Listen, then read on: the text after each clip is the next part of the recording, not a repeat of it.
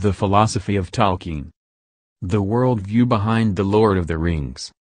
Section 7. Philosophy of History. Section 7. 1. Is history a story?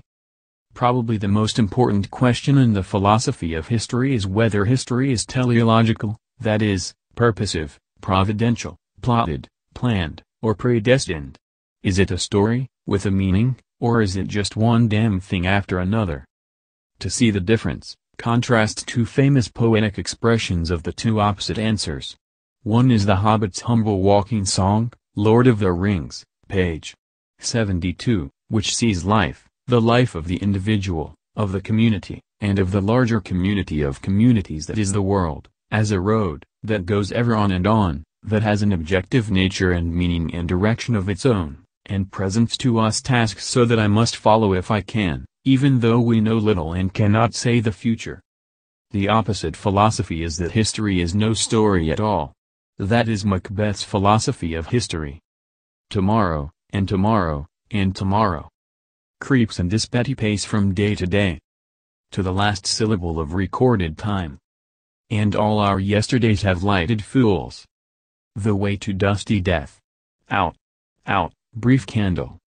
Lives but a walking shadow, a poor player that struts and frets his hour upon the stage, and then is heard no more. It is a tale told by an idiot, full of sound and fury, signifying nothing. Macbeth, Act 5, Scene 5. This is Hell's philosophy of history, for Macbeth is a damned soul, and he is already seeing life as the damned see it.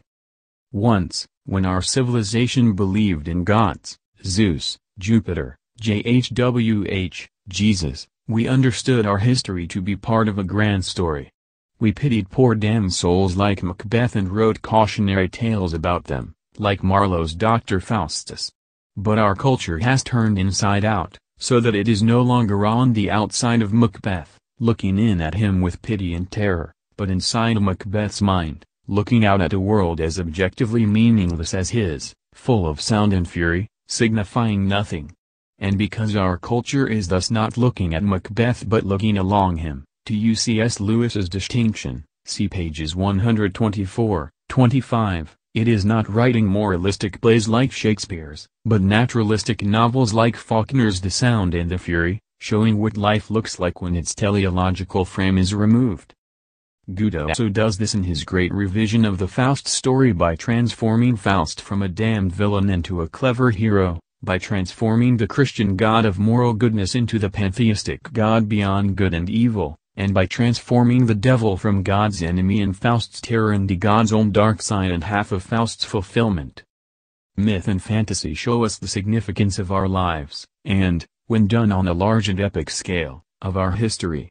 By not showing us particular historical facts that we all know, a fantasy like The Lord of the Rings shows us more clearly the grander universal truth that we have forgotten, the truth that these particulars form a meaningful pattern, like threads on the back of the tapestry, deliberately, not randomly, arranged. What greater service could literature perform for us than that? What mythic search is greater than man's search for meaning? What issue is more momentous than whether history is chance or the dance? When we see our lives from this higher point of view, we share in a tiny bit of God's mind. That is ultimately why we love literature, according to Tolkien.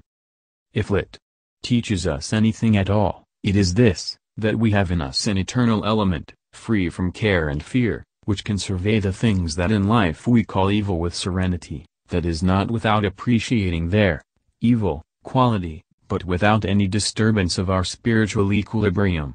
Not in the same way, but in some such way, we shall all doubtless survey our own story when we know it, and a great deal more of the whole story. Letters, number 94, pages 106, 107. C.S. Lewis points out that the single most important question in morality, in ethics, is really this question in the philosophy of history, the question of the meaning of life. Think of us as a fleet of ships sailing in formation. The voyage will be a success only, in the first place, if the ships do not collide and get in one another way, and, secondly, if each ship is seaworthy and has her engines in good order. But there is one thing we have not yet taken into account. We have not asked where the fleet is trying to get to. However well the fleet sailed, its voyage would be a failure if it were meant to reach New York and actually arrived in Calcutta. Morality, then, seems to be concerned with three things. Firstly, with fair play and harmony between individuals. Secondly, with what might be called tidying up or harmonizing the things inside each individual. Thirdly, with the general purpose of human life as a whole, what man was made for, what course the whole fleet ought to be on. You may have noticed that modern people are nearly always thinking about the first thing and forgetting the other two. Mere Christianity, pages 70, 71. It is this universal meaning in life and history that gives maximal value to the life of the individual. If individuals live only 70 years, then a state, or a nation, or a civilization, which may last for 1,000 years, is more important than an individual. But if Christianity is true, then the individual is not only more important but incomparably more important, for he is everlasting in the life of a state or a civilization, compared with his, is only a moment. Ibid, p. 73. It is a serious thing to live in a society of possible gods and goddesses, to remember that the dullest and most uninteresting person you can talk to may one day be a creature which, if you saw it now, you would be strongly tempted to worship, or else a horror and a corruption such as you now meet, if at all, only in a nightmare. All day long we are, in some degree, helping each other to one or other of these destinations. It is in the light of these overwhelming possibilities, it is with the awe and circumspection proper to them, that we should conduct all our dealings with one another, all friendships, all loves, all play, all politics. There are no ordinary people. You have never talked to a mere mortal. Nations, cultures, arts, civilizations, these are mortal, and their life is to ours as the life of a gnat. But it is immortals whom we joke with, work with, marry, snub, and exploit, immortal horrors or everlasting splendors. Section 7.2 is the past, tradition, a prison or a lighthouse? Humility entails learning from others. Learning from others entails respect for tradition is simply learning from dead others. As Chesterton famously said, tradition is the democracy of the dead. The two commonest alternatives in the philosophy of history are traditionalism or radicalism, conservatism or progressivism, to focus primary attention on learning from the past or planning for the future. Tolkien is a conservative. All pre-modern societies were. Perhaps most of the masses in many modern societies still are. Their common sense will not let them believe that it is more important to invent new things than to use and enjoy the ones we already have. Most people are bourgeois, most people are hobbits, most people are conservatives. But the teachers, the intellectuals, are massively progressives. That is part of the reason for Tolkien's great unpopularity among the critics and his great popularity among their pupils, the masses, who have been deprived of this gospel of the goodness of tradition by their teachers. There are many meanings to the concept modern, but common to all of them is the opposition to tradition, the sense that the wisdom of the past has dissipated like a rainbow, the sense that, as Karl Marx put it, all that is solid melts into air. Tolkien refutes this with a book that makes even its critics marvel at the solidity of Middle-earth and of its history and traditions. The basic argument for tradition is simply that it works. It works in The Lord of the Rings. Over and over again. There are many close calls and dangerous turns in the plot, and most of them would not have been negotiated successfully if the protagonists had not known and followed tradition. They remember something their enemies forget. It is almost always words. Often it is a proverb or riddle or a poem. To a culture that scorned tradition, Tolkien offers an epic that exalts linguistic traditions, which were not only his professional specialty, but his love. There are more than 500 references in The Lord of the Rings to the past two ages of Middle-earth. Clyde Kilby counts 600 in The Lord of the Rings and The Hobbit together. Tolkien's heroes are humble and therefore look to the past, to the wisdom they had been given. His villains and fools are proud and therefore scorn tradition and look only within themselves for their wisdom. Tolkien is implicitly asking his readers, his culture, to remember their links with their own ancient wisdoms, pagan, Jewish, and Christian.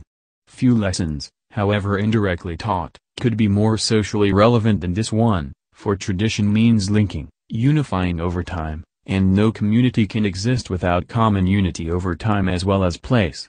A generation gap destroys a community more surely than a war. Most people are traditionalists and thus sympathize with a passage like this. The notion that motor cars are more alive than, say, centaurs or dragons is curious, that they are more real than, say, horses is pathetically absurd. I do not think that the reader or the maker of fairy stories need ever be ashamed of the escape of archaism. For it is after all possible for a rational man, after reflection, to arrive at the condemnation of progressive things like factories, or the machine guns and bombs that appear to be their most natural and inevitable, dare we say inexorable, products, on fairy stories, pages 80, 82. C.S. Lewis too was a conservative and called progressivism the vulgarest of all vulgar errors, that of idolizing as the goddess history what manlier ages belabored as the strumpet fortune. Progressivism is chronological snobbery, he wrote. The uncritical acceptance of the intellectual climate common to our own age and the assumption that whatever has gone out of date is on that account discredited. You must find why it went out of date. Was it ever refuted, and if so by whom, where, and how conclusively, or did it merely die away as fashions do? If the latter, this tells us nothing about its truth or falsehood. Surprised by Joy, pages 207, 208. Progressivism is arrogant, for we know the past far better than we know the future. We have no notion what stage in the journey we have reached. Are we in Act 1 or Act 5? Are our present diseases those of childhood or senility? A story is precisely the sort of thing that cannot be understood until you have heard the whole of it. Christian Reflections, page 106. Tolkien's traditionalism, with all its dependence on the past, does not make the mistake of ignoring the future. In fact, the main reason for tradition is to guide the future. It is not even accurate to say that Tolkien's heroes balance their traditionalism with a sense of responsibility for the future, as if the two things were opposites. For listening to the past and responsibility for the future are two sides of the same coin. Section 7.3. Is history predictable? Tolkien is not a progressivist, but he does not embrace the opposite error either, the notion that there is nothing new under the sun, that history is a set of unending and unchangeable cycles of doom. That was the standard pagan philosophy of history as fate. Tolkien's Christian philosophy of history avoids both the false pessimism of pre-Christian paganism and the false optimism of post-Christian humanism. Tolkien mentions the importance of individual acts as one of the Lord of the Rings' major themes. The place in world politics of the unforeseen and unforeseeable acts of will, and deeds of virtue, the apparently small, ungreat, forgotten, and the places of the wise and great, good as well as evil. A moral of the whole is the obvious one that without the high and noble the simple and vulgar is utterly mean, and without the simple and ordinary the noble and heroic is meaningless. Letters, number 131, page 160. In the Christian philosophy of history there are things that are genuinely new because there is a God above time who can alter history. God says, "Behold, I am doing a new thing," is 43 hours 19 minutes. History does not simply repeat itself, and the future cannot be predicted. Paganism tried to understand history in terms of the cycles of nature, but the Bible understands nature in terms of history, as the setting for the drama between man and God and between man and man. Tom Bombadil shows the relation between nature and history in Tolkien. Tom seems to be a personification of nature, or a nature spirit. He is probably the angel of the earth. In contrast, the ring itself is a historical being. It is a product of historical purpose and action, and its meaning is a historical meaning. In some way he, Bombadil, represents nature, and Tolkien uses him to identify the essentially historical by contrast. Tom asked about the ring, but did not seem to take it very seriously. Moreover, it had no power over him. It did not make him invisible, and, when Frodo put it on, Tom could still see him. The affair of the ring was history, and Tom's was not a historical existence. At the Council of Elrond, one of the elves suggested that they ask Tom Bombadil to take the ring and hide it in the old forest. Gandalf answered that, if Tom could be persuaded to, he would not understand the need and would soon forget it, or even more likely throw it away. Such things have no hold on his mind. Glorfindel said, I think that in the end, if all else is conquered, Bombadil will fall, last as he was first, and then night will come. 279. Glorfindel, it should be noted, did not predict such an outcome. The council did not despair. But historical decision is ultimately what determines nature and not the other way round. In Tolkien's monotheistic world, the mysterious authority which is in control of history is one for whom nature itself is a historical act. The theological basis for this is the difference between men and angels. The dealings of the Aenir have indeed been mostly with the elves, for Iluvatar made them more like in nature to the Aenir, though less in might and stature, whereas to men he gave strange gifts. He willed that the hearts of men should seek beyond the world and should find no rest therein, but they should have a virtue to shape their life, amid the powers and chances of the world, beyond the music of the Aenir, which is as fate to all things else. It is one with this gift of freedom that the children of men dwell only a short space in the world alive, and are not bound to it, and depart soon. The Silmarillion, pages 41, 42. Note the connection between 1. The freedom in man's life and history, 2. His materiality and temporality, 3. His mortality, and 4. His restless longing, Sehnsucht. Angels are 1. Transcendent to history, 2. Immaterial, 3. Immortal, and 4. Complete. Paradoxically, our freedom is our doom. We are doomed not only to restlessness and to death but also to freedom. Our freedom is a free doom. What doom do you bring out of the north? The doom of choice, said Aragorn, Lord of the Rings, p. 423. C. S. Lewis writes about the unpredictability of history too. About everything that can be called the philosophy of history I am a desperate skeptic. I know nothing of the future, not even whether there will be any future. I don't know whether the human tragicomedy is now in Act 1 or Act 5, whether our present disorders are those of infancy or old age. Section 7.4. Is there devolution as well as evolution? Throughout The Lord of the Rings, most great things, great deeds, great heroes, and great ages are in the past. Clearly Tolkien believed that his century, the 20th, was spiritually smaller, in its virtues and even in its vices, than medieval Christendom, less heroic than the Dark Ages that produced Beowulf, and uglier than the Victorian and Edwardian eras, which Tolkien saw passing away before his eyes. The Lord of the Rings can be viewed as a mythical history of how tawdry modern ages like our own come to be. Devolution is the consequence of violating the principle of first and second things, see pages 150 to 51. When beauty is sacrificed for efficiency, the result is inefficiency. When men worship machines, the proper good not only of men but also of machines is sacrificed. Consider the evidence. In the past, there were few machines and many slaves, and the rich, who could afford many slaves, lived a life of leisure because of them. Today, when machines have replaced slaves, an obvious advance, those rich enough to afford the most machines do not have more leisure than they had before, but less.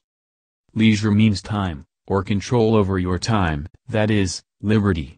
Machines were supposed to give liberty both to the slaves, who were no longer needed, and to the masters, by maximizing their leisure. Every technological power is a power over time, a way of saving time, whether for traveling, fast cars, cooking, microwave ovens, or communicating, computers. Yet everyone complains about having less leisure, less free time than ever before. Our parents had more time for us than we have for our children, and their parents had more time for them than they had for us. Most of us spend more time paying for, learning, relearning, cursing, servicing, updating, and playing with our computers than we save with them. But there is hope. After Sauron's defeat, Aragorn ushers in a new golden age. Yet this is only temporary. Every victory over evil is. Aragorn's descendants gradually lose his nobility, and the pattern repeats. The pattern is free, yet it is cyclic: 1. Divine blessings, 2. Consequent human prosperity, 3. The fall into pride and laziness, 4. Consequent decline, 5. Disaster, which stirs, 6. Repentance, which brings as its result, 1. Divine blessings again. This is the repeated pattern of the history of Israel and the Bible, and it is the universal pattern for the history of all nations. For Israel, like Christ, is the rule as well as the exception, the key to universal history as well as the unique center of it. Whether one's personal temperament is optimistic or pessimistic, any realistic philosophy of history must account for decline. Universal optimism and the idea of universal necessary progress are simply silly. As C.S. Lewis puts it, it is, indeed, manifestly not the case that there is any law of progress in ethical, cultural, and social history. World's Last Night, pages 103, 104. See also the interaction between Merlin, who is resuscitated to help modern England in her spiritually darkest hour, as some had hoped King Arthur would do with the 20th century, in Lewis's That Hideous Strength, pages 292, 293. Section 7.5. Is human life a tragedy or a comedy? A pessimist like Tolkien can be a happy man. Both Tolkien and Lewis, who were traditionalists, conservatives, and pessimists rather than progressives, had an optimistic attitude toward ordinary life. Both lived good lives even in a purely material sense. They were able to enjoy the simple, best things in life, such as walking and weather and conversation with friends. We find the opposite connection on the part of the ideological left, between their desperately optimistic philosophy of history and their inability to admit or enjoy ordinary, earthy hobbit-like bourgeois pleasures. Indeed, no word is more despicable in the Marxist vocabulary than bourgeois. Tolkien was not an optimist by temperament but by conviction. Had he philosophized by feeling rather than faith, he would never have been able to make both halves of this statement. In 1944, I sometimes feel appalled at the thought of the sum total of human misery. If anguish were visible, almost the whole of this benighted planet would be enveloped in a dense dark vapor. But, evil labors with vast power and perpetual success, in vain, preparing always only the soil for unexpected good to sprout in. Letters, number 64, page 76. Tolkien knows this by faith in the God who joins goodness and power in one being. But he also knows it by philosophical reason, for evil is a parasite on good, being as such is good. Therefore the more evil a thing is, the more it approaches non-being. Evil is self-destructive. Whether or not optimism is the right word for Tolkien's temperament, it is the wrong word for his philosophy. The right one is hope. The chances of history coming out well seem slim. But it happens. And it is precisely because the chances of salvation seem so slim that the victory is very precious, as Tolkien explains in On Fairy Stories. The eucatastrophe, or happy ending, is not only consolation but truth, if the gospel, the good news, is not a lie. From the premise that Christianity is true, it follows that the far-off glimpse of joy produced by fantasy is a glimpse of truth, that a great eucatastrophic tale like The Lord of the Rings is a gift of divine grace, an opening of the curtain that veils heaven to earthly eyes, a tiny telepathic contact with the mind of God. There are at least two great eucatastrophes in The Lord of the Rings. The most dramatic one is at the crack of doom. Sam and Frodo are at the end of their road, utterly hopeless and prepared to die. One of Frodo's fingers has already fallen into the crack of doom, surrounded by the ring and Gollum's teeth, and the rest of Frodo and Sam are about to follow when Mount Orodruin erupts. But Frodo has completed his quest, this is his joy. As for Sam, Frodo's return from what could be called spiritual death is his joy. Sam sees Frodo pale and worn, and yet himself again. "Master!" cried Sam, and fell upon his knees. In all that ruin of the world, For the moment he felt only joy, great joy. The burden was gone. His master had been saved. He was himself again. He was free. Lord of the Rings, page 926. It is not his physical survival afterward that is the eucatastrophe.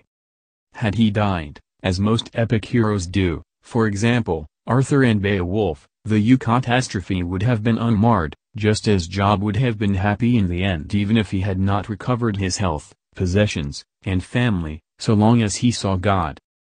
The essential triumph is spiritual. The joy of both Frodo and Sam is pure and poignant because of their unselfish love, Sam for Frodo, Frodo for the Shire and all of Middle-earth, which he has saved. They are not winners. They are wounded and ready to die, and they have succeeded only by an incredible grace, not by force of mind or body, plans or arms. Frodo, in fact, failed. It was Gollum who completed the impossible task. The nearly miraculous outcome leaves the reader no room for pride or self-righteousness, as many happy endings do. The second eucatastrophe is described more honorifically, in fact, liturgically. It resembles what we will surely experience in heaven. This comes just a little later, after the rescue. Here too it is Frodo's honor that is the source of Sam's joy. Gandalf stood before him robed in white. "Well, Master Samwise, how do you feel?" he said. But Sam lay back and stared with open mouth, and for a moment, between bewilderment and great joy, he could not answer. At last he gasped, "Gandalf, I thought you were dead.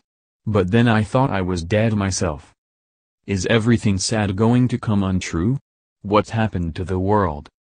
"A great shadow has departed," said Gandalf, and then he laughed, and the sound was like music, or like water in a parched land, and as he listened the thought came to Sam that he had not heard laughter, the pure sound of merriment, for days upon days without count. It fell on his ears like the echo of all the joys he had ever known. And he burst into tears. And then, to Sam's final and complete satisfaction and pure joy, a minstrel of Gondor stood forth, and knelt, and begged leave to sing. "And behold," he said, "I will sing to you of Frodo of the Nine Fingers and the Ring of Doom." And when Sam heard that, he laughed aloud for sheer delight, and he stood up and cried, "O great glory and splendor! And all my wishes have come true." And then he wept.